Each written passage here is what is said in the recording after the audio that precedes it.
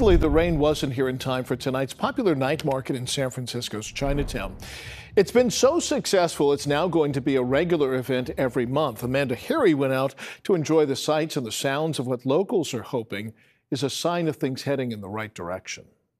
The Chinatown Night Market transforms Grant Avenue into a fun, vibrant, festival-like feel.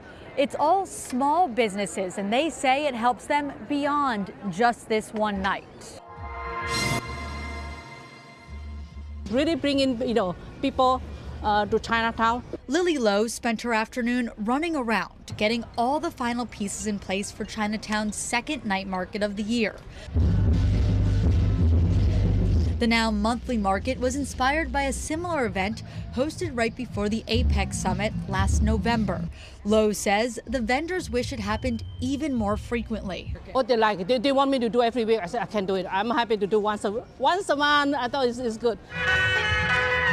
Lowe says the market is exposing a new generation to San Francisco's Chinatown. Chinatown, a lot of the low income and senior, and of course, we don't have enough young people who.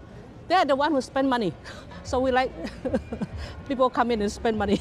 Eunice Liu is participating in her second night market. She says her business, Lady Luck Cafe, has already benefited. To help our business grow and have more exposure. All the vendors are from Chinatown businesses. Although it helps each business, Liu says it's bigger than that.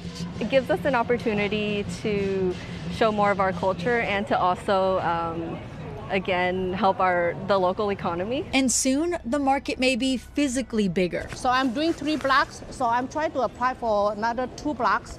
Lowe says more vendors continue to reach out to her for a spot at the market. But with only 3 blocks, 30 is her max for now. The booths that line Grant Avenue offer a variety of food, pastries, and even some entertainment. We want people to come out and enjoy it and have fun. Lowe says she plans to apply for those 2 extra blocks for next month's market, but either way, she expects May to be even bigger than the April market.